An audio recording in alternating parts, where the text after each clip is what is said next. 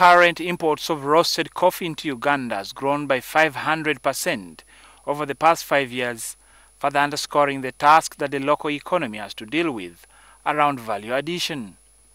And if a ton is 10,000, there you are.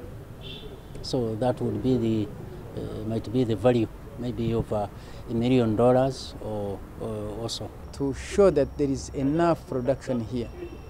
If instead of investing your coffee processor in France where there are high taxes, you can have the investments here. Henry Ngabirano, the outgoing managing director of the Uganda Coffee Development Authority, also says scaling up direct investments into the local processing and roasting of coffee is still at crossroads. To me, would be looking at the challenges that we have. We've talked about the weather, we have talked about inputs, we have talked about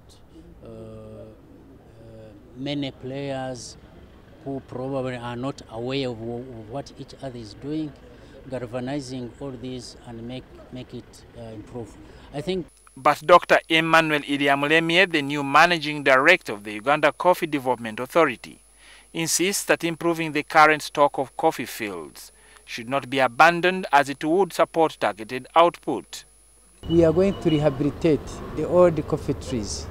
If we add on the irrigation, if we add in the fertilizer, the simulations are very clear.